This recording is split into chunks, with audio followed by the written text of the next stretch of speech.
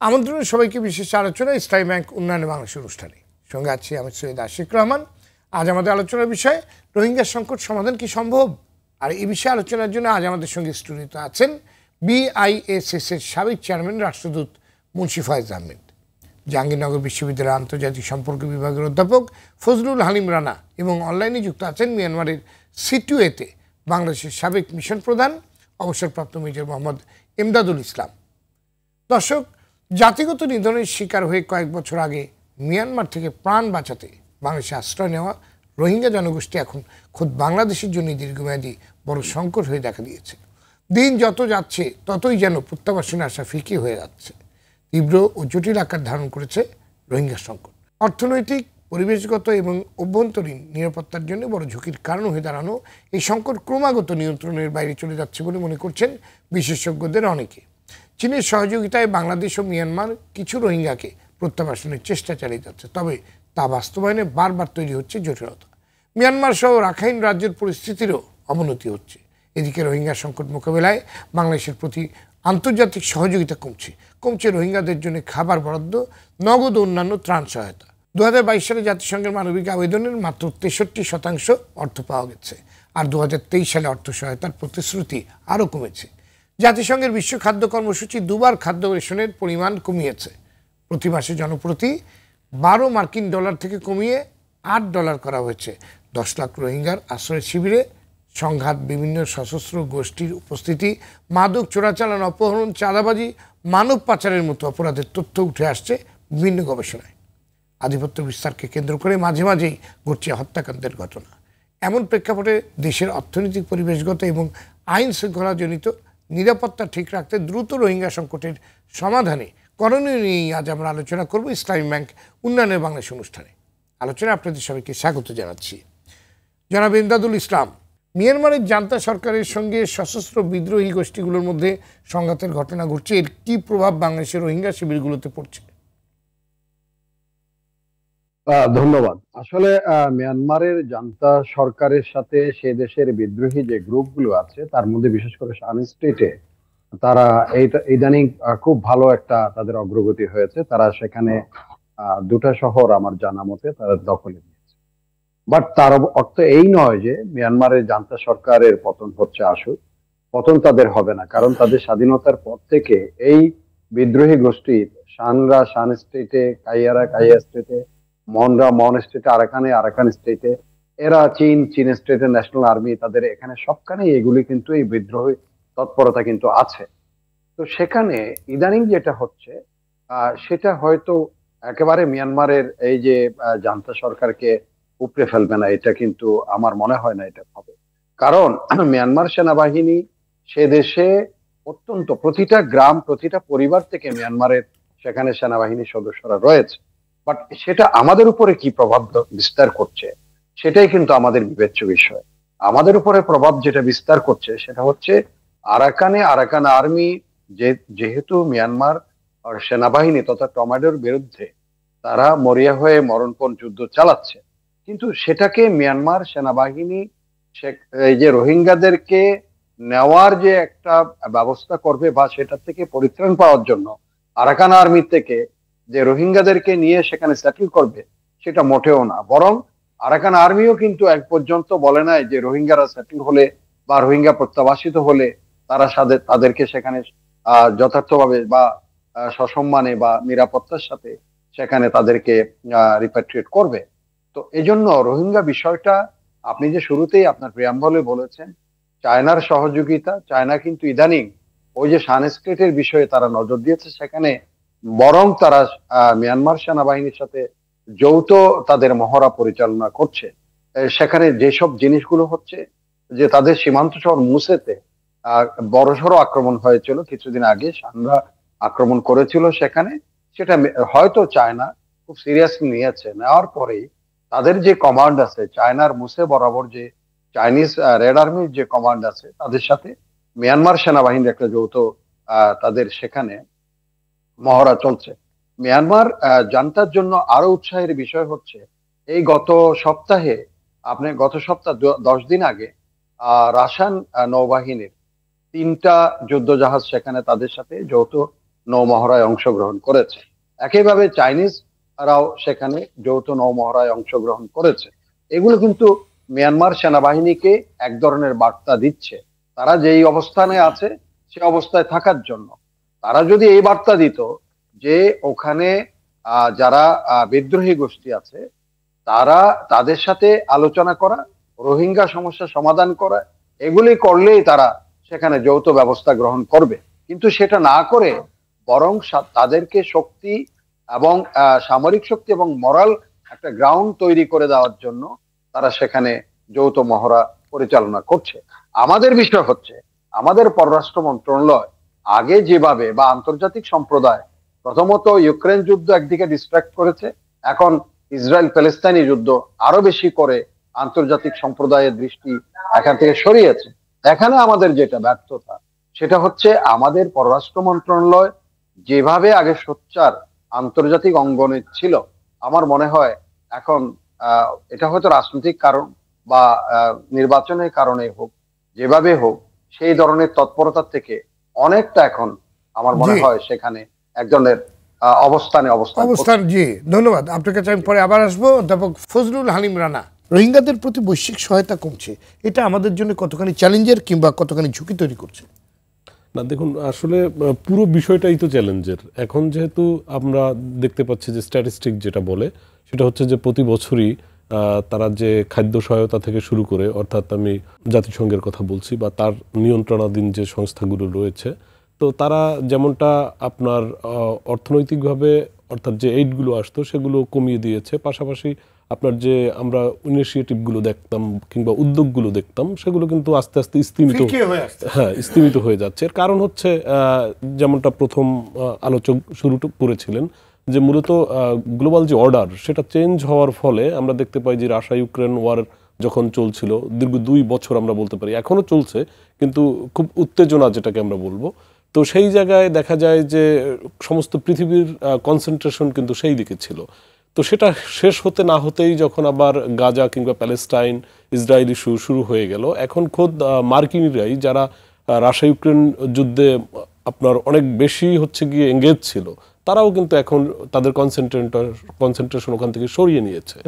এখন এই সরিয়ে নেওয়ার ফলে এখন তারা কিন্তু গাজা ক্রাইসিস নিয়ে রয়েছে কিংবা ইসরায়েল নিয়ে ব্যস্ত রয়েছে। ঠিক একইভাবে বাংলাদেশের বেলায়ও কিন্তু একই ঘটনা ঘটছে। যখন 2017 সালে রোহিঙ্গাদেরকে আমরা এখানে হোস্ট কান্ট্রি হিসেবে আমরা অ্যাকসেপ্ট করি, এবং তখন কিন্তু দেখা যায় যে সকল রাষ্ট্রনায়কদের পৃথিবীর কিংবা পরাশক্তি রাষ্ট্রগুলোর এবং আঞ্চলিক যে শক্তিগুলো সকলেই কিন্তু আমাদের দিকে কনসেন্ট্রেশন ছিল, এবং আমাদের যে মানবিক যে সহায়তা আমরা করেছি কিংবা আমাদের যে হিউম্যানিটেরিয়ান গ্রাউন্ড ছিল সেটাকে কিন্তু পৃথিবীর সকল মানুষই ভূয়সী প্রশংসা করেছে। কিন্তু বিষয়টা হচ্ছে যে এখন ধরুন আজকে 6 বছর হয়ে গেল, এখন 6 বছর ধরেই যে সবাই আমাদেরকে প্রশংসা করবে, সবাই আমাদেরকে সাহায্য দেবে এমনটা প্রত্যাশা করাও ঠিক না, কারণ এর মধ্যে পৃথিবীতে বহু নতুন নতুন ইভেন্ট তৈরি হয়েছে। এবং খোদ মিয়ানমারকে যদি আপনি দেখেন, মিয়ানমারের কিন্তু এই যে বহিঃশক্তির কথা আপনি বললেন, সেখানে কিন্তু আমাদের যে আঞ্চলিক যে রাষ্ট্রগুলো রয়েছে ইনক্লুডিং চায়না, ইন্ডিয়া কিংবা আমি বলবো সিঙ্গাপুর, জাপান, এদের কিন্তু একটা বিশাল একটা বিনিয়োগ রয়েছে। বাংলাদেশ যেমন আপনার ভৌগোলিকভাবে ভূ রাজনীতিতে গুরুত্বপূর্ণ, ঠিক তেমনি মিয়ানমারও কিন্তু বেশ কিছু রাষ্ট্রের কাছে গুরুত্বপূর্ণ বা পৃথিবীর রাজনীতিতে সে গুরুত্বপূর্ণ, যার ফলে আমরা দেখি যে বেল্ট অ্যান্ড রোড ইনিশিয়েটিভের মাধ্যমে চীন কিন্তু তাদেরকে এক ধরনের আত্মীকরণ করার চেষ্টা করছে, যার ফলশ্রুতিতে আমরা দেখতে পাই যে চীন সেখানে তার ইনভেস্টমেন্ট রয়েছে, সিঙ্গাপুরের তার ইনভেস্টমেন্ট রয়েছে, বড় করে দেখছে যেখানে আমাদের স্বার্থটা আসলে ফিকে হয়ে যাচ্ছে, আপনি যেমনটা বলছেন। ধন্যবাদ আপনাকে। আপনার কাছে পরে আমি আবার আসবো। জনাব মুন্সি ফয়েজ আহমেদ, রাশিয়া ইউক্রেন যুদ্ধ এবং ফিলিস্তিনে ইসরায়েলি আগ্রাসনের ঘটনা এখন বৈশ্বিক মনোযোগের কেন্দ্রে রয়েছে। রোহিঙ্গা ইস্যু অনেকখানি ফিকে হয়ে গেছে কিংবা হারিয়ে গেছে আমরা বলতে পারি। কেউ কেউ বলছেন এটা রোহিঙ্গার সংকটকে আরো দীর্ঘায়িত করবে। আপনার বিশ্লেষণ শুনতে চাই। আমিও মোটামুটি ওই যে আপনি যে ধারণার কথা বললেন, যে ধারণার কথা বললেন সেটার সাথে অনেকাংশে একমত।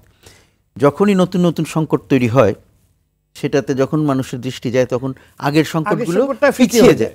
আমি বলি না যে সেটা বাদ পড়ে যাচ্ছে, কিন্তু সেটা পিছনে পড়ে যায়। তো যত পিছনে পড়ে যায় তখন সেটাকে আবার সামনে ধরে আনাটা খুব কঠিন। তো এবং সেই কাজটি কিন্তু দায়িত্বটা আমাদের, যেহেতু দায়টা আমাদের ঘাড়ে এসে চেপেছে, আমাদের কাজ হলো যে এই জিনিসটা যাতে এটা রেলিভেন্স কমে না যায়, এটা যাতে চোখের সামনে থেকে সরে না যায়, সেই জন্য সেই চেষ্টাটা করার দায়িত্ব আমাদের। সেখানে ঠিক এই মুহূর্তে আমাদের দেশে নিজেদের যে অভ্যন্তরীণ যে রাজনৈতিক পরিস্থিতি, আমাদের নির্বাচন এবং অন্যান্য সমস্যা সব কিছু মিলিয়ে কিন্তু আমাদের দৃষ্টিটা, আমাদেরও কিছুটা দৃষ্টি ওখান থেকে একটু সরে আসছে। আমরা কোনো রকমে ওটা ঠেকা দিয়ে রেখে আমাদের অন্যান্য সমস্যা সমাধান করার জন্য ব্যস্ত হয়ে পড়েছি। কিন্তু কতগুলো জিনিস আছে যে এখনই সেইগুলোকে অ্যাড্রেস করতে পারলে আমাদের জন্য ভালো হতো। যেমন যে কথাটা আমাদের প্রথম বক্তা যেটা বলছিলেন, জনাব ইমদাদ বলছিলেন, যেটা যে এই মিয়ানমারের দুটো পরিস্থিতি বা এই সংকটের সাথে যুক্ত দুটো পরিস্থিতি। একটা হলো আমাদের দেশে যে যারা আছে রোহিঙ্গারা, তারা বিভিন্ন রকমের অপরাধে জড়িয়ে পড়ছে এবং সেখানে তাদের মধ্যে প্রতিদ্বন্দ্বী গোষ্ঠী তৈরি হচ্ছে এবং তাদের মধ্যে গোলাগুলিতে মানুষ মারা যাচ্ছে। সেদিনও 4 জন মানুষ মারা গেছে। আরসা এবং আরএসও এই দুটো এরকমের দুটো অর্গানাইজেশনের নাম আমরা দেখলাম। তো এর বাইরে তারা কি করছে, বিভিন্ন রকমের পাচার, মাদক, অস্ত্র, মানুষ, এইসব কাজের সাথে তারা যুক্ত হচ্ছে এবং আশেপাশের লোকজনকেও, অনেক লোককে সেটার সাথে যুক্ত করছে। এগুলো আমাদের জন্য খুব বিপজ্জনক ব্যাপার। সুতরাং এগুলোর জন্য আমাদেরকে যথাসাধ্য আরও চেষ্টা করতে হবে যাতে এগুলো তারা জড়িয়ে কম পড়ে। আর দ্বিতীয় যেটা খুব গুরুত্বপূর্ণ বিষয়, সেটা হলো মিয়ানমারের অভ্যন্তরীণ পরিস্থিতি, যে গৃহযুদ্ধের পরিস্থিতি তাদের, যেটা সেখানে যেমন যে অন্যান্য দেশও কিন্তু এটার ব্যাপারে ইন্টারেস্টেড। আর তাছাড়া এই যে বিভিন্ন জায়গায় জান্টা সরকারের সেনাবাহিনী তারা কিন্তু পিছিয়ে পড়ছে বা ব্যাকফুটে আছে। হ্যাঁ, তারা বিভিন্ন জায়গায় বিভিন্ন রকমের ক্ষতির সম্মুখীন হচ্ছে। এটার যেমন চীনের কথা বলা হলো যে চীন তাদেরকে এই করছে, কিন্তু কতগুলো জিনিস খেয়াল রাখতে হবে যে চীনের বর্ডারে যারা আছে তাদের সাথে কিন্তু সেই সব বিচ্ছিন্নতাবাদীরা, তাদের কিন্তু অনেকেরই আবার চীনের সাথেও খুব ভালো সম্পর্ক আছে। চীনের কাছ থেকেও তারা অস্ত্র পায়। খালি ওই চীনের বর্ডারে যারা আছে তারা নয়, অন্য যারা আছে তারাও কিন্তু চীনের কাছ থেকে অস্ত্র পায়। ওখানে যারাই যোদ্ধা আছে তাদের বেশিরভাগই কিন্তু বিভিন্নভাবে চীনের কাছ থেকে অস্ত্রশস্ত্র পেয়ে থাকে। তো সুতরাং চীনের উপরে তাদের সবারই ডিপেন্ডেন্স আছে। সেই হিসাবে চীনের যে এখন আমরা দেখতে পাচ্ছি, যেটা ইমদাদ সাহেব বললেন, যে বর্তমানে যে জান্টা সরকার তারা কিন্তু কোণঠাসা হয়ে পড়াতে চীন এবং ভারতের কাছে অনেক বেশি তাদের কাছে সাহায্য প্রার্থনা করছে এবং কিছু কিছু ক্ষেত্রে পাচ্ছে। তো এই অবস্থায় চীন কিন্তু ইচ্ছে করলে আরেকটু সচেষ্ট হতে পারে। যদিও আমরা আলাপ করছি পৃথিবীতে অনেক কিছু ঘটছে, তো আমাদের এখানে দায়িত্ব হলো চীনকে সেই দিকে ঠেলে দেওয়া, যে ভাই তোমরা এখন তোমাদের অনেক ক্ষমতা, তোমাদের প্রভাব একটু বৃদ্ধি পেয়েছে, তোমরা এখন চেষ্টা করো মিয়ানমার জানটাকে রাজি করতে, যে এদেরকে ফেরত নেওয়া হোক।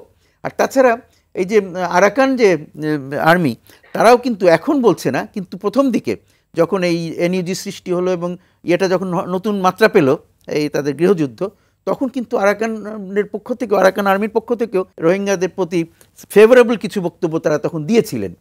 তো সেখান থেকে তারা পুরোপুরি সরে এসছেন এরকম কোনো ইঙ্গিত নাই, কিন্তু বর্তমানে নতুন করে তারা কিছু বলছেন না, এখন চুপচাপ। কিন্তু এনইউজি কিন্তু এরকম আওয়াজ দিয়েছে যে তারা যদি ক্ষমতায় আসতে পারে তাহলে তারা এই ব্যাপারে একটা সমাধান করবে। সেই জন্য আমার মনে হয় সব দিকে আমাদের এই যোগাযোগগুলো রাখা দরকার। যেমন আমাদের সরকারিভাবে আমাদের হয়তো সবার সাথে যোগাযোগ রক্ষা করা সম্ভব নয়, আমাদের হয়তো মিয়ানমার জান্টার সাথেই সরকার যোগাযোগ করতে হবে, আমাদের হয়তো চীনের সাথে যোগাযোগ করতে হবে, ভারতের সাথে যোগাযোগ করতে হবে, অন্য বিভিন্ন রাষ্ট্রের সাথে যোগাযোগ করতে হবে। কিন্তু কিছু প্লেয়ার্স আছে যাদেরকে আমরা ব্যবহার করতে পারি হয়তো, বা যাদেরকে আমরা উৎসাহিত করতে পারি, তারা যদি সবার সাথে যোগাযোগ করতে পারে। যেমন এই ইয়েদের মধ্যে বিভিন্ন লোক, রোহিঙ্গাদেরই অনেকেই বাইরে আছে, বাংলাদেশে নেই, কিন্তু ভালো অবস্থানে, দেশের বাইরে ভালো অবস্থানে আছে। এবং বেশ কিছু মিয়ানমারিজ মানে বর্মনরাও কিন্তু কিছু আছে যারা এই সরকারের বিরুদ্ধে, তারাও কিন্তু রোহিঙ্গাদের পক্ষে কথা বলে।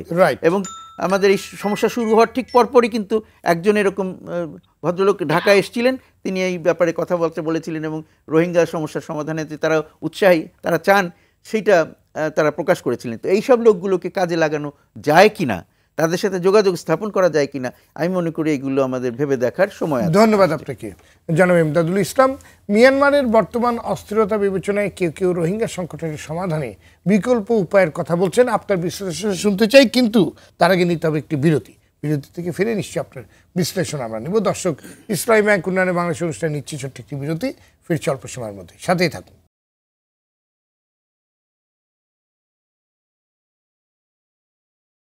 দর্শক বিরতির পর আবারও স্বাগত ইসলামী ব্যাংক উন্নয়নে বাংলাদেশ অনুষ্ঠানে। সঙ্গে আছে আমি সৈয়দ আশিক রহমান। আজ আমরা আলোচনা করছি রোহিঙ্গা সংকটের সমাধান নিয়ে। আমরা ফিরছি আলোচনায়। জনাব ইমদাদুল ইসলাম, মিয়ানমারের বর্তমান অভ্যন্তরীণ অস্থিরতাকে কেউ কেউ কাজে লাগানোর কথা বলছেন, কেউ কেউ রোহিঙ্গা সংকটের সমাধানে বিকল্প উপায়ের কথা বলছেন। আপনার বিশ্লেষণ শুনতে চেয়েছিলাম বিরতির পূর্বে। ধন্যবাদ। আসলে মিয়ানমার জান্তা বর্তমান যে একটা প্রেশার, যতই তারা প্রেশারটা অনুভব করছে না বলে বহির্বিশ্বে তারা প্রমাণ করতে চেষ্টা করছে, আসলে এক ধরনের প্রেশার তাদের আছে। সেই প্রেশারটা হলো, মুন্সি ফয়েজ একটু আগেই বলেছেন যে চাইনিজ বর্ডারে অ্যাকচুয়ালি কোকাংরাও সেখানে আছে, এদিকে কাচিন ইন্ডিপেন্ডেন্ট আর্মি এবং আরাকান আর্মি, তাদের মধ্যে একটা অ্যালায়েন্স সেখানে আছে। সেই অ্যালায়েন্সটা হচ্ছে এখন ফ্রেন্ডশিপ অ্যালায়েন্স, আগে এটা নর্দার্ন অ্যালায়েন্স ছিল। তো তারা এখানে চীনদেরকেও এখন ওখানে সংযুক্তি ঘটিয়েছে, তারা চীন স্টেটের চীন ন্যাশনাল আর্মিকে। তো এদের মাধ্যমে এই যে একটু আগে অ্যাম্বাসাডার মুন্সি ফয়েজ যেটা বলছিলেন, একজন লোক তিনি হন ডক্টর মং জার্নি, এরাও কিন্তু এটা যত জড়িত আছে তাই এই আলোচনাগুলোর মধ্যে, বা সরকারি বেসরকারি পর্যায়ে যে আলাপ আলোচনা হচ্ছে সেটার মধ্যে এনইউজির অর্থাৎ ন্যাশনাল ইউনিটি গভর্নমেন্টের সাথে এক ধরনের সম্পর্ক স্থাপন করে হয়তো যদি মিয়ানমার জনতা এই একটা বার্তা পায় যে রোহিঙ্গারা যদি তাদের রিজলভ করা না হয়, তারা কিন্তু এই গ্রুপটার সাথে তাদের একটা লিঙ্ক আপ হয়ে যাচ্ছে, সেটা তাদের জন্য একটা অ্যাডেড একটা প্রেশার তাদের মধ্যে ক্রিয়েট করতে পারে।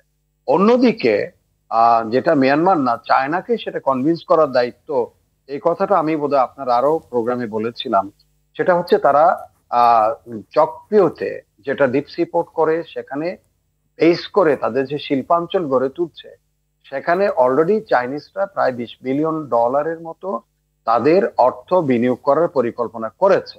তো সেখানে এই যে চকপিওকে ভিত্তি করে যে শিল্পাঞ্চল গড়ে উঠবে, সেখান থেকে তাদের অন্যতম এখন লিন্টন বার্টিলের কথা হচ্ছে যে চায়নার সবচেয়ে এখন ইম্পর্টেন্ট প্রজেক্ট হচ্ছে বেল্ট রোড ইনিশিয়েটিভকে কার্যকরী করার জন্য চকপিও ডিপ সি পোর্ট।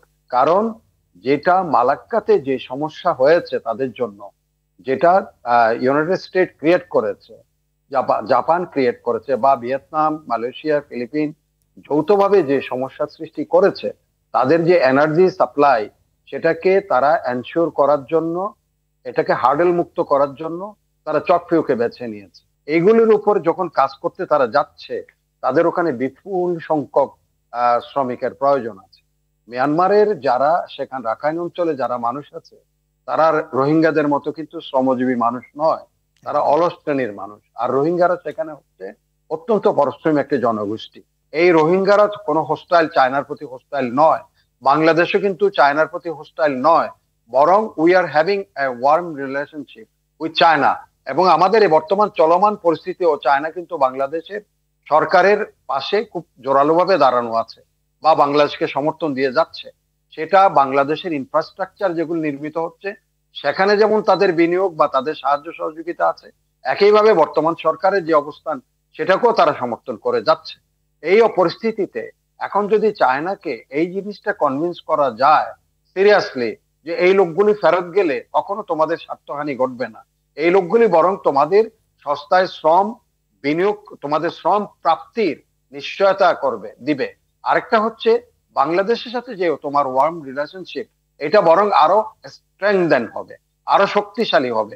আর বাংলাদেশ জোর কলায় তখন বলবে China is the country who resolve hour, এই যে স্ট্র্যাটেজিক একটা এখন আমাদের জিও পলিটিক্যাল সমস্যা হচ্ছে, আমাদের জাতীয় অর্থনীতি, আমাদের যেটা নিরাপত্তার ঝুঁকি, আজকে এই যে ক্যাম্পগুলিতে মারামারি হচ্ছে আরশা এবং আরএসটোর মধ্যে, সেটা কিন্তু এমন একটা পর্যায়ে যেতে পারে যেটা আমাদের আইন শৃঙ্খলা রক্ষাকারী বাহিনীকে সেখানে এনগেজ করে ফেলবে।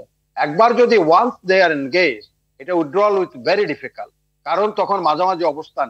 এবং সেখানে আমি এটা নিশ্চিত করে বলতে পারি মিয়ানমার জুনতা সেখানে উৎসাহ যোগাবে টু এনগেজ বাংলাদেশ, ধরেন আইন ল অ্যান্ড অর্ডার এজেন্সি গুলোকে more and more to distract the ice from the original problem, Rohingya সমস্যাটাকে ঘুরিয়ে দেওয়ার জন্য।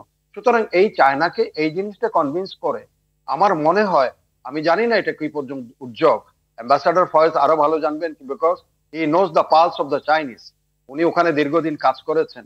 এই কাজটা বোধহয় আমাদের করা এখন একেবারে ফরজ হয়ে গেছে, আশু কর্তব্য হয়ে গেছে আমাদের জন্য। জি, মুন্সি ফয়েজ আহমেদ, আপনার কাছে এই ব্যাপারটাই শুনতে চাই, যেটা চায়নাকে কিভাবে আমরা কনভিন্স করতে পারি? কনভিন্স তো আর একদিনে হয় না, আমরা তো প্রথম থেকে চেষ্টা করছি, হয়তো আমাদের চেষ্টা ঘাটতি আছে। চায়না তো এখন আমাদের অনেক বড় পার্টনার, চায়না তো এখন আমাদের অনেক। এই যে আপনারা নিজেরাই একটু আগে বললেন যে চায়নার তাদের স্বার্থে যানটাকে সাহায্য করছে, তো এইটা বোঝানো খুব সহজ হবে না তাদের ওখান থেকে সরিয়ে আনা, যে ওই যানটাকে সাহায্য না করে বরং যেভাবে যা করলে এই যে তাদের যে গৃহযুদ্ধ আছে সেই গৃহযুদ্ধটা বন্ধ করা যায় এবং সবগুলো দলকে একখানে করা যায়, সেই চেষ্টাটা করলে তাদের সবার লাভ। যাদের ওখানে ইনভেস্টমেন্ট আছে, যাদেরই ইনভেস্টমেন্ট আছে মিয়ানমারে, সেই ইনভেস্টমেন্টগুলো অনেক বেশি নিরাপদ হবে এবং ফ্রুটফুল হবে যদি সেখানে শান্তি আসে। আর সেই শান্তিটা আসবে কিভাবে? সেই শান্তিটা এই গৃহযুদ্ধে থাকলে তো হবে না, গৃহযুদ্ধ থেকে বার হয়ে আসতে হবে, তারপরে এই রোহিঙ্গাদেরকে ফেরত নেবে। যেটা ইমদাদ সাহেব যেটা বলেন, আমি একদম পুরোপুরি একমত। আমিও আগে বিভিন্ন সময় এই কথাটি বলেছি যে মিয়ানমাররা রোহিঙ্গারা ওখানে যে কিন্তু তারা শ্রমশক্তি হিসেবে কাজ করবে এবং এইটার কোনো বিকল্প নাই, সেটা তাদের প্রয়োজন হবে, শ্রমিকের প্রয়োজন একদম। তো সেটা আছে। আর সাথে সাথে হলো যে সবারই যাদেরই ওখানে কোনো রকমের বিনিয়োগ আছে সেগুলোর নিরাপত্তার জন্য শান্তির দরকার। এই জিনিসগুলো যদি আমরা চীনকে বোঝাতে পারি। আর তাছাড়া এই জান্টা সরকার না থাকলে যেই সরকার আসবে, যদি কোনো কারণে জান্টা সরকার না থাকে, জান্টা সরকারকে এখন তারা সমর্থন করছে, মনে করছে এরাই আমাদের সমস্ত স্বার্থ দেখছে, কিন্তু জান্টা সরকার না থাকলে যারাই আসবে তারা কি চীন ভারত এদেরকে বাদ দিয়ে চলবে? কোনোভাবেই সম্ভব না। সেই জিনিসটা আমরা তাদেরকে বোঝাতে চেষ্টা করতে পারি যে যেই আসুক তোমাকে বাদ দিয়ে চলতে পারবে না, তোমাদের স্বার্থ কোনোভাবেই বিঘ্নিত করবে না তারা, কারণ তোমাদের স্বার্থের সাথে তাদের স্বার্থ, মিয়ানমারের জনগণের স্বার্থ, মিয়ানমারের যেই সরকার থাকবে তাদের স্বার্থ ওতপ্রোতভাবে জড়িত। সুতরাং তোমাদের ভয়ের কোনো কারণ নেই, তোমরা এই সমস্যাটার সমাধান করো। এতে তোমাদের বৈশ্বিক যে ভাবমূর্তি সেটা অনেক বৃদ্ধি পাবে। যেমন তোমরা ইরান এবং সৌদি আরবের মধ্যে সমঝোতা ঘটানোর ফলে বিরাট তোমাদের একটা ভাবমূর্তির উন্নতি হয়েছে। এটা করতে পারলে তোমাদের আরেকটু ভাবমূর্তি অনেক বেড়ে যাবে। আর তাছাড়া এখানে যে আমরা সবাই খালি জিওপলিটিক্যাল ইন্টারেস্টের কথা বলছি, তোমরা যদি এরকম একটা খুব গুরুত্বপূর্ণ একটা সমস্যার সমাধান করে দিতে পারো, তোমাদের geopolitical interest will be even further ensured. একটা জিনিস নিয়ে আমি যখন কনভিন্সড হয়ে আছি সেখান থেকে সরিয়ে আনাটা আমাকে কষ্ট, কিন্তু যদি ভালো করে বোঝানো যায় এবং কন্টিনিউয়াসলি আমরা যদি বোঝাতে চেষ্টা করবি, এক সময় না এক সময় এটার সাফল্য আসবে। জনাব মুন্সি ফয়েজ, আমার প্রশ্ন হলো, এই যে আমরা মাঝে মাঝে যে বলছি যে চীনের কথা বলছি, ভারতের কথা বলছি, রাশিয়ার কথা বলছি, জাপানের কথা বলছি, তাদের সাহায্য সহযোগিতার কথা বলছি, কিন্তু আমরা খোদ মিয়ানমারের সাথেই সম্পর্ক কিংবা দ্বিপাক্ষিক সম্পর্ক উন্নয়ন করতে পারছি না কেন? এইখানে আপনার সাথে আমি একটু করি, মানে বেশিরভাগ মানুষই ভাবতো বা অনেক দেশ ভাবতো যে বাংলাদেশ এখনো মিয়ানমারের সাথে সম্পর্ক কেন রাখছে, এত বড় একটা সমস্যা তৈরি করে দিয়েছে তারা, তো কথাই বলা উচিত না। কিন্তু আমাদের সরকার সেই চেষ্টাটা করেছে, সবসময় কখনোই মিয়ানমারের সরকারের সাথে সম্পর্ক ছিন্ন করে নাই এবং বিভিন্ন রকমের সহযোগিতামূলক কর্মকাণ্ড চলছে। তাদের কাছ থেকে আমরা জিনিসপত্র কিনছি, আমাদের প্রয়োজনীয় জিনিসপত্র, তাদের সাথে আমাদের বর্ডারে যাতে শান্তি শৃঙ্খলা বজায় থাকে সেই জন্য ব্যবস্থা গ্রহণ করা হচ্ছে। কিন্তু সেই সম্পর্কটাই উন্নতি করার জন্য আমাদের চেষ্টা আছে। আমরা কিন্তু ওদের সাথে থেকে বিচ্ছিন্ন হওয়ার চেষ্টা করিনি কখনো। তাদের সাথে আমাদের আপনাকে দুটো জিনিস বলি। একটা হলো কেন্দ্রীয় সরকারের সাথে আমাদের নিয়মিত যোগাযোগ আছে এবং সব রকমের সহযোগিতা যে আছে, যেসব চুক্তি আছে সবগুলো হয়তো আমরা ইমপ্লিমেন্ট করতে পারছি না বর্তমান অবস্থার কারণে।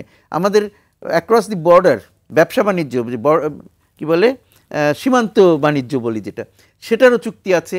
আমাদের নিয়মিত দুই দেশের সেনাবাহিনীর মধ্যে বা বর্ডার সিকিউরিটি ফোর্সদের মধ্যে নিয়মিত আলাপ আলোচনা, ফ্ল্যাগ মিটিং এগুলো চালু আছে এবং কোনো সমস্যা, হঠাৎ করে কোনো একটা সমস্যা হলে, এই রোহিঙ্গা সমস্যা ছাড়া অন্য কোনো সমস্যা হলে সেটা কিন্তু আলাপ আলোচনার মাধ্যমে এই যে কালচারাল এক্সচেঞ্জ, তাদের সাথে ব্যবসায়িক এক্সচেঞ্জ, তাদের সাথে অন্যান্য যেভাবে সম্পর্কটা উন্নয়ন করা যায় সেই জায়গাটা করতে সমস্যা কোথায়? সেই চেষ্টাগুলো কিন্তু দৃশ্যমান। এই সমস্যাটা শুরু হওয়ার ঠিক আগে কিন্তু আমি বলি আপনার 25 তারিখে তো এটা শুরু হয়, এক্সোডাসটা। 23 তারিখে আমি মিয়ানমার থেকে ফিরে আসি। আমরা একটা ওদের যে আমি বিসের চেয়ারম্যান ছিলাম, ওদের কাউন্টারপার্ট যে অর্গানাইজেশন আছে তাদের সাথে আমাদের সহযোগিতামূলক আলাপ আলোচনা, চুক্তি স্বাক্ষরের ব্যাপারটা ছিল, এগুলোর জন্য গিয়েছিলাম। কিন্তু আমি 23 তারিখে চলে আসলাম, 25 তারিখে এই সমস্যা। তারপরে ঠিক আমরাই যদি, আমাদের সরকার যদি এখন একটা গুডউইল ডেলিগেশন পাঠায় বা একটা সাংস্কৃতিক দল পাঠায়, আপনারাই কালকে সরকারের টুটি টিপে ধরবেন যে এই অবস্থায় কেমন করে তোমরা যাচ্ছ। যে কোনো উপায়ে তার সাথে সম্পর্ক, মানে সকল পন্থাই তো আমাদের অবলম্বন করতে করা হচ্ছে, আমি মনে করি করা হচ্ছে, কিন্তু আমরা যথেষ্ট ফল পাচ্ছি না। ধন্যবাদ। আরো কিছু করা যায় কিনা দেখতে হবে। জি, ধন্যবাদ আপনাকে অধ্যাপক ফজলুল হালিম রানা। রোহিঙ্গা সংকট সমাধানে আমাদের দায়িত্বপ্রাপ্ত সংস্থাগুলো কতখানি দক্ষতার পরিচয় দিতে পারছে বলে আপনি মনে করেন? দেখুন, তার আগে একটা বিষয় আমি একটু বলতে চাই, সেটা হচ্ছে যে সাম্রাজ্যের যে কথা আসলো, অর্থাৎ আমরা মনে করছি এখন এই মুহূর্তে এই পরিবেশ বা এই পরিস্থিতিতে যে যদি মিয়ানমারের পরিবেশ স্থিমিত থাকতো, শান্ত থাকতো, তাহলে আমরা আমাদের রোহিঙ্গাদেরকে পুনর্বাসিত করতে পারতাম। তাহলে এখন প্রশ্ন হচ্ছে যে এই মুহূর্তে যে হঠাৎ করে ধরেন পরিবেশ উত্তপ্ত কিংবা তাদের একটা সিভিল ওয়ারের দিকে যাচ্ছে, তো সেটা কেন যাচ্ছে, কাদের পৃষ্ঠপোষকতায় যাচ্ছে? আপনি এটা কিন্তু খুবই সিগনিফিক্যান্ট, কারণ আপনি যে কাজটা শান প্রভিন্সে হচ্ছে, এবং এই প্রভিন্স কিন্তু ঐতিহাসিকভাবেই আপনার অনলাইন স্ক্যামিং সেন্টার, তারপরে আপনার ক্যাসিনো, তারপরে হচ্ছে কি আপনার ড্রাগ স্মাগলারদের অভয়ারণ্য, এবং যেহেতু নেইবারিং চায়নার, এবং এটাকে কিন্তু এখন বলা হয় যে এনইউজের কথা আসছে, এবং নতুন যে সংগঠনটার কথা আমরা বলিনি এখানে, ব্রাদারহুড অ্যালায়েন্স, অর্থাৎ এই আপনার কারেন, কাচিন, তারপরে কারেন্নি, শিন, এই বিভিন্ন জাতিগোষ্ঠী। এবং মিয়ানমার এমন একটি দেশ যে দেশের ভাষা, কৃষ্টি, কালচারের বিরাট দ্বৈরথ আছে একের সাথে অন্যের, এবং এত বেশি হচ্ছে গিয়ে বৈচিত্র্যময় বা মানে মাল্টিকালচারাল একটা দেশ। কাজেই এখানে এদেরকে নিয়ে কিন্তু এখন যে মুভমেন্টটা হচ্ছে, বিশেষ করে ইভেন আরও একটা গ্রুপ রয়েছে এই গ্রুপ কিন্তু প্রায় 20,000-এর মতো তাদের অত্যাধুনিক প্রশিক্ষিত সোলজার রয়েছে, এবং যারা সামরিক ট্রেনিং প্রাপ্ত, এবং তাদেরকে কিন্তু চীন প্রচুর অস্ত্রশস্ত্র দিয়েছে, এবং যেগুলো অত্যাধুনিক অস্ত্র, এবং এরা কিন্তু এখন সবাই মিক্স অ্যান্ড মিঙ্গল বা এবং তারা সবাই একত্রিত হয়ে কিন্তু এখন এই কাজটা করছে। এবং এখন যারা বিশ্লেষক তারা কিন্তু মনে করছেন, কিংবা আমরাও ক্লেম করতে পারি, যেহেতু অনলাইন স্ক্যামিং সেন্টারগুলো দিয়ে চায়নার নাগরিকরা চায়নাকেই বিপদে ফেলতে যাচ্ছে, ড্রাগ দিয়ে ফেলতে যাচ্ছে, যে কারণে এখন চায়নাই এখানে একটা আনরেস্ট তৈরি করেছে। আবার যখন তাদের সাথে বনিবনাত হবে সামরিক জান্তার সাথে, তখন এটা কিন্তু আবার স্থিমিত হয়ে যাবে। এটা আমার কাছেও এটা মনে হয়। এখন এখানেও কিন্তু আমরা কোনো ফাঁদে পা দিয়েছি কিনা সেটাও একটা ভাবনার বিষয়, কারণ যখন এই প্রত্যাবর্ষণের কথা আসছে, রিপ্যাট্রিয়েটের কথা আসছে, তখন কিন্তু বলা হয়েছে যে যারা নাগরিক, অর্থাৎ মিয়ানমারের যারা নাগরিক, সেই নাগরিকদেরকে, এবং আরও একটা ক্লোজ ছিল যে প্রত্যাবর্তনের যে স্থান সেখানে সেই পরিবেশ ঠিক আছে কিনা, পাশাপাশি যারা প্রত্যাবর্তিত হবেন, অর্থাৎ রোহিঙ্গাদের এক ধরনের মতামত নেওয়া, এবং সেক্ষেত্রে স্বেচ্ছায় প্রত্যাবর্তন। এবং সেক্ষেত্রে কিন্তু আমরা দেখেছি যে গত মে মাসে কিন্তু একটি টিম গিয়েছে, এবং সেখানে রোহিঙ্গাদের একটি বিরাট পার্টিসিপেশন ছিল। আমাদের আপনি যে অর্গানাইজেশনগুলোর কথা বলছেন আমাদের দেশের, তারাও ছিল। কিন্তু দেখা যায় যে 1982 যে আপনার নাগরিকত্ব আইন, সেখানে রোহিঙ্গাদেরকে তো অ্যাকনলেজ করে না মিয়ানমার, নাম্বার 1। নাম্বার 2 হচ্ছে আপনি যে স্থানের কথা বলা হয়েছে, সেখানকার আপনি যে পরিবেশে বেড়ে উঠেছেন, আপনার যে গ্রাম, আপনার যে পরিবার, আপনার যে স্বজন, সেখানে আপনাকে না নিয়ে নতুন একটি জায়গা আপনাকে দেখানো হচ্ছে। এখন এটা তো সঙ্গত কারণে আপনার ওই যারা প্রত্যাবর্ষণ প্রত্যাশী, তারা তো এটা অ্যাকসেপ্ট করবে না, কারণ সব মানুষ তো তার রুটে ফিরে যেতে চায়, অরিজিনে ফিরে যেতে চায়। আপনার রাখাইন প্রভিন্স তো একটি ছোট জায়গা না, একটি গ্রাম না, এখানে হাজারো গ্রামের এবং ভৌগোলিকভাবে অনেক বড় একটি জায়গা। তো কাজেই এখানে কিন্তু এক ধরনের কৃত্রিমভাবেই এই ইস্যু কিন্তু মিয়ানমার আগে থেকেই তৈরি করে রেখেছে। এরপরে আসেন আপনি হচ্ছে গিয়ে তাদের মতামত। এখন যে মানুষের রাষ্ট্র নেই, জন্ম থেকেই জানে যে তার কোনো রাষ্ট্র নেই, কোনো রাষ্ট্র ব্যবস্থার মধ্যে সে নেই, সে কিন্তু চাইবে যে আমেরিকার মতো কিংবা ইভেন বাংলাদেশের মতো বা তার থেকেও যদি কোনো আপনি ধরুন আফ্রিকার কোনো দেশেও হয় কিন্তু নাগরিকত্ব পাওয়া যায়, সে সেই তার নিশ্চয়তাটা চাইবে। যে কারণে তারা কিন্তু একটা আশায় আছে, যেমনটা বলছে আমেরিকা হয়তো বছরে 1000 মানুষ তাদেরকে এখানে নিয়ে যাবে, কিংবা কানাডা একটা উদ্যোগ নিয়েছে আমরা জানি, এবং কয়েকজন গিয়েছেও সেখানে, খুব সম্ভবত 14 জন। কিন্তু এখন প্রশ্ন হচ্ছে যে আপনি এই যে 12 লাখের জায়গায় 14 জন নেওয়া, এটা মানে আমি বলবো যে তার চেয়ে বেশি তো জন্মগ্রহণ করছে, রাইট। এবং প্রতি বছর আপনি যেমনটা বললেন যে 35,000-এর মতো, অর্থাৎ এখনো কিন্তু আমাদের এই স্ট্যাটিস্টিক্স আমরা অনেকে ভুল পর্যবেক্ষণ করি। বলা হয়েছে 12 লাখ, কিন্তু 12 লাখে প্রতি বছর কিন্তু প্রায় 35 থেকে 50,000 শিশু জন্ম নিচ্ছে। 6 বছরে কিন্তু আরো 1.5 লাখ বৃদ্ধি পেয়েছে, তার নাম্বারটা কিন্তু আরো বেড়ে যাচ্ছে। কাজেই এখন এই পুরো বিষয়টাকে আপনার যদি আপনি, যেহেতু ইস্যুটা বাইলেটারাল, এখন এখানে এটা সমাধান করতে হলে আপনি যেমনটা বলছেন যে আমাদের এক্সপার্টাইজ কিংবা আমাদের যারা ইনস্টিটিউশন রয়েছে তাদের ইচ্ছা অনিচ্ছা, তার থেকে বড় বিষয় হচ্ছে যে আমাদের যে নেইবারিং পাওয়ার, অর্থাৎ এখানে এই ইস্যুকে সলভ করতে হলে আপনার চায়নাকে হেল্প নিতে হবে, আপনার ইন্ডিয়ার হেল্প নিতে হবে, এটাই বাস্তবতা। কারণ চায়না আপনি বুঝতেছেন যে এখন চাইলে সে আনরেস্ট করতে পারে মিয়ানমারকে, এবং মিয়ানমারের সামরিক জনতা বলেন কিংবা যদি আপনি ধরুন গণতান্ত্রিক সরকার কিছু দূরের জন্য হলেও অং সান সু কি ছিল, কিন্তু এই সকল সরকারকেই তো সে লাইক পাপেট চায়নার কাছে, সে তো যা ইচ্ছা তাই করতে পারে। এখন চায়না এটা কেন করছে না সেই প্রশ্নটা বরং আমাদের খোঁজা উচিত, আমাদের ইনস্টিটিউশন। ধন্যবাদ আপনাকে। আমাদের আলোচনা একদম শেষ পর্যায়ে জনাব মুন্সি ফয়েজ আহমেদ, চায়না কেন এটা করছে না, যে কথাটি বললেন ফজলুল হালিম রানা, এই প্রশ্নের উত্তরটি আমি চাই। আমরা অনেক সময় অনেক কিছু করি বা করি না যেহেতু আমরা আমাদের সত্যিকারের স্বার্থ বুঝি না। চায়নাকে বলার চেষ্টা করছি তারা তাদের স্বার্থ বোঝে না, আসলে কি সত্যি সত্যি তারা বোঝে না তা নয়, তারা কিন্তু কখনো কখনো হয় কি যে ইমিডিয়েট স্বার্থ, ক্ষুদ্র স্বার্থ, এগুলো আমাদের সত্যিকারের বড় স্বার্থকে পিছনে ফেলে দেয়। সেই জিনিসটা আমি মনে করি যে সমস্যা সেইখানে। কারণ চীন কিন্তু আন্তর্জাতিক যে পরিমণ্ডল, সেখানে চীন কিন্তু কারোর উপরে কিছু চাপিয়ে দেওয়ার চেষ্টা করে না। চীন কিন্তু সাধারণত বন্ধুত্বের মাধ্যমে, সহযোগিতার মাধ্যমে তার প্রভাব বিস্তার করে। অনেক দেশ আছে যারা জোর করে শক্তি খাটিয়ে প্রভাব বিস্তার করে, চীন কিন্তু সেটা করার চেষ্টা করে না। কিন্তু এইখানে তার যেহেতু এই যেটা আমাদের একটু আগে প্রফেসর রানা বলছিলেন যে ওখানে তার অবস্থানটা এমন যে সব পক্ষই তার কাছে বাধা আছে, সুতরাং সে ইচ্ছা করলে এদিকে টানতে পারে, ওদিকে টানতে পারে। কিন্তু সেইটাই কিন্তু যেমন সেটা তার একটা শক্তি, সেটা আবার সে তার উইকনেস হিসেবে দাঁড়াচ্ছে। সে সরাসরি কারো বিরুদ্ধে চলে যাচ্ছে না, মনে করছে আচ্ছা আচ্ছা ঠিক আছে এরাও একটু দেখি ওরেও একটু দেখি এরকম, কিন্তু এই দোটানার মধ্যে হয়তো তারা আছে, সেই জন্য তারা এর থেকে বার হতে পারছে না। এবং সেইখান থেকে বের করে আনতে তাদেরকে সাহায্য করা আমাদের কাজ এবং আমাদের বন্ধুদের কাজ। আমাদের বন্ধু বলতে আমাদের আশেপাশে যারা আছেন, আমাদের অন্যান্য মিত্ররা আছেন, আসিয়ানের যে বন্ধুরা আমাদের আছেন, তাদেরকে আমরা কাজে লাগাতে পারি কিনা, চীনের যেসব দেশের সাথে চীনের খুব ভালো সম্পর্ক তাদেরকে আমরা কাজে লাগাতে পারি না। কারণ সরাসরি সবসময় আমার কথা আমার বন্ধু শুনছে না, আমরা আরেক বন্ধুর দিয়ে বললে তাকে কিছুটা ম্যানেজ করা যেতে পারে। তো সেই সব কিছুই আমাদের চেষ্টা করতে হবে। জি ধন্যবাদ আপনাদের সবাইকে আজকে আলোচনায় যোগ দেওয়ার জন্য। দর্শক, রোহিঙ্গা সংকট বাংলাদেশের উন্নয়ন ও সার্বিক নিরাপত্তার জন্য বড় চ্যালেঞ্জ হয়ে দাঁড়িয়েছে। যতদিন যাবে ততই এই সংকট গভীর থেকে গভীরতর হবে। তাই রোহিঙ্গা সংকটের দ্রুত সমাধানের সম্ভাব্য সব উদ্যোগ নিতে হবে।